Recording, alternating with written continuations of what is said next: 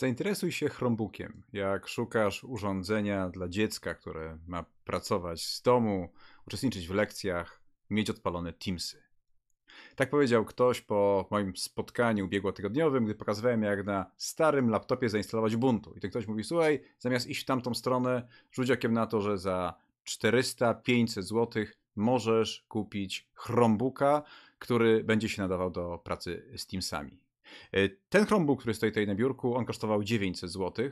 Natomiast faktycznie sprawdziłem na stronie AMSO, czyli takiej firmy, która sprzedaje komputery poleasingowe z gwarancją, za faktycznie 400-500 zł można kupić Hewlett-Packarda, dobrego Chromebooka, który czym się różni od tego? No tym, że nie ma ekranu dotykowego, nie ma rysika. Także ten, który tutaj jest, to jest Samsunga, taki nieco poważniejszy model, ale też 900 zł nie są wielkie pieniądze jak na komputer. Jego wyróżnia to, że mamy tutaj rysik, czyli na przykład jak tutaj mamy jakąś lekcję Teamsową, gdzie ktoś udostępnił tablicę, no to można tutaj rysikiem coś dorysować, można coś dopisać oraz ten akuratnie model jeszcze ma ten ekran w taki sposób przekręcany, że staje się takim tabletem, to znaczy klawiaturę wtedy masz po drugiej stronie, a tutaj na tej górnej części masz tablet i możesz korzystać z tego Chromebooka tak jak z tableta. No to jest, można powiedzieć, taki nieco wypasiony gadżet. Natomiast ja chciałem dzisiaj Twoją uwagę przykuć nie tym konkretnym modelem Samsunga, bo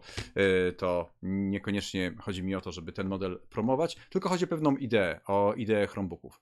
Czymże są Chromebooki? Są to urządzenia przeznaczone dla uczniów, wyposażone w system operacyjny stworzony przez Google, przy takim założeniu, że maszyna będzie miała dość niski profil sprzętowy, czyli w miarę słaby procesor, niewiele pamięci operacyjnej, bardzo mały dysk, dlatego że to, co się dzieje na tej maszynie, to dzieje się głównie w chmurze. To znaczy, w momencie, gdy się logujesz do Chromebooka, logujesz się na swój profil Google i pobierasz to, co w tym profilu potrzebujesz mieć. Oczywiście możesz też zainstalować aplikacje. Tutaj masz do dyspozycji te aplikacje, które są w Google Play, czyli androidowe aplikacje ze sklepu Google. Także jak słyszycie Google, czyli jest to system, który jest oparty o firmę Google. Natomiast jak widzisz, tutaj mamy w tym momencie odpalone Teamsy, czyli aplikacje Microsoftu. Ale wyłączmy może już te Teamsy, a może w ogóle wyłączmy zupełnie tego Chromebooka i zobaczmy, jak on się odpala, jak szybko to działa i zobaczmy w ogóle, jak to wygląda, jeśli chodzi o takie pierwsze wrażenia. Notabene tutaj zostało 45% baterii, czyli mniej więcej 2 godziny.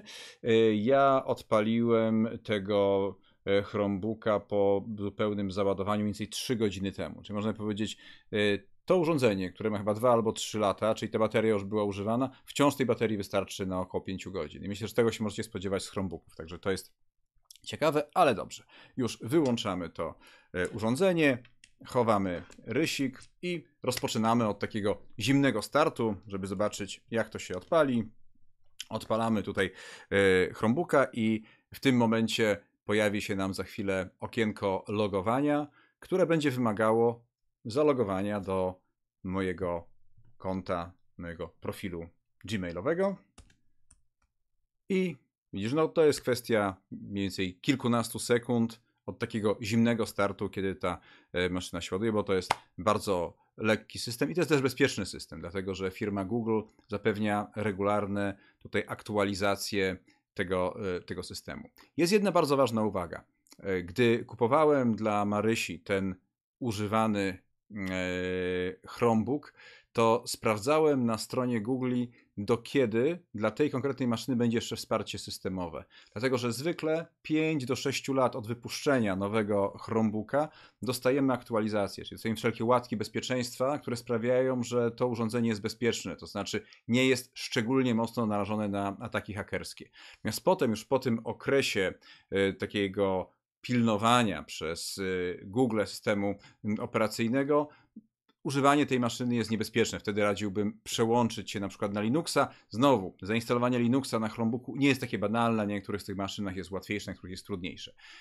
Ta maszyna, którą tutaj mam, to ona chyba bodajże jeszcze przez 3 lata będzie wspierana, czyli będą jeszcze te łatki bezpieczeństwa. Te maszyny, które wam rekomenduję, które widziałem na stronie AMSO, które są Hewlett Packarda, one też chyba mniej więcej jeszcze przez 3 lata będą dostawały łatki bezpieczeństwa. To jest dość istotne. Tutaj podaję na dole w tym filmie link do strony Google, gdzie firma po firmie, model po modelu Chromebooka jest dokładna informacja, kiedy się kończy wsparcie. No znowu, jeżeli kupujesz dla swojego dziecka Chromebooka i chcesz mieć święty spokój, to radzę ci kupić takiego, który będzie miał przez okres nauki to wsparcie. Natomiast jeżeli już kupujesz takiego Chromebooka, który jest poza tym okresem wsparcia, to prawdopodobnie dobrze by było zainstalować tam jakiś inny system operacyjny. To tak, jeśli chodzi o takie uwagi Chromebookowe. Tutaj, jak widzisz, to co mamy, to mamy przeglądarkę. Ja wcześniej ci pokazywałem Teamsy. Ja te Teamsy używałem w przeglądarce, natomiast równie dobrze możesz tutaj odpalić Teamsy w wersji androidowej. Natomiast w moim przekonaniu te Teamsy, które są w przeglądarce w Chromie, one lepiej działają i mają więcej funkcji niż te, które Microsoft zrobił dla Androida, ale to być może jest tylko moje przekonanie. Co więcej, skoro tutaj w tym urządzeniu jest Rysik, to jest to też tak ciekawie zrobione, że gdy wyciągasz tutaj z pokrowca Rysik, pop-up się pojawia i na przykład co chcesz z Rysikiem zrobić? No na przykład chcę stworzyć nową notatkę. No i tutaj jest to połączone z aplikacją do notowania i możemy tutaj sobie rysować czy notować na ekranie, wybierając różne kolory, wybierając różne pióra. Myślę, że to dla dzieci, dla uczniów, dla uczennicy to jest całkiem dobra, ciekawa, dodatkowa opcja, dodatkowa zabawa. Tutaj jak widzisz mamy ikonkę Google Play'a, czyli możemy tutaj wejść do sklepu Google'a i zainstalować te aplikacje, które nam są potrzebne. Nie wiem, czy Netflix akurat nie jest tutaj szczególnie nam potrzebny, natomiast można tu też instalować te androidowe na przykład aplikacje Microsoftu. Mówiłem, że to, co się dzieje na Chromebooku, to się dzieje w chmurze, natomiast tutaj też są po prostu, jest dysk lokalny, tutaj jest 32 bodajże gigabajty w tym Chromebooku, którego ja posiadam, no i tam na tym lokalnym dysku też można zapisywać pliki, też te pliki można edytować. Tutaj zobaczmy sobie, mamy katalog pliki i tutaj widać to, co gdzieś tam się znajduje, jakieś pobrane pliki, czy ostatnie pliki, które gdzieś tutaj się znalazły albo w chmurze, albo właśnie lokalnie tutaj na tej maszynie.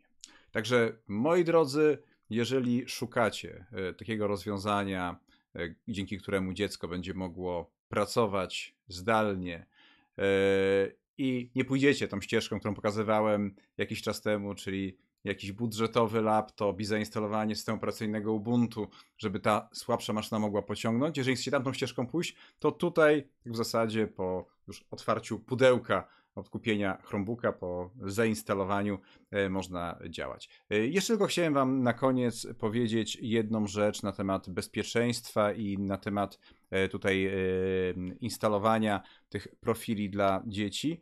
Firma Google zadbała o to, że w momencie, gdy tutaj dodajesz osobę niepełnoletnią, to tworzysz specjalne konto, które jest podpięte pod twoje konto i wtedy masz możliwość lepszej kontroli nad tym, co się dzieje z dzieckiem tutaj, jeśli chodzi o to konto, czyli tutaj możesz utworzyć dla dziecka konto Google albo zalogować, jeżeli dziecko ma, że tutaj takie z nadzorem rodzicielskim specjalne konta, tworzysz sobie konto dla dziecka, podajesz informacje związane z wiekiem, imię, nazwisko, bieg, płeć dziecka i na tym koncie po prostu dziecko jest pod twoją opieką, pod twoją cyfrową opieką, także to jest też ważne. To tyle, moi drodzy. Ciekawostka, która, tak jak mówiłem, jest dla uczniów. Jutro ten Chromebook, który tutaj leży u mnie na biurku, trafia do Marysi, dla której był kupiony, czyli dla uczennicy podstawówki. Jej tato prosił, żebym tą maszynę zamówił, sprawdził. To też zrobiłem, także jeżeli szukacie jakiegoś dobrego rozwiązania, no dla mnie była to inspirująca podpowiedź chromebookowa i z wami się dzielę. Mam nadzieję, że to był materiał przydatny. Pogodnie pozdrawiam.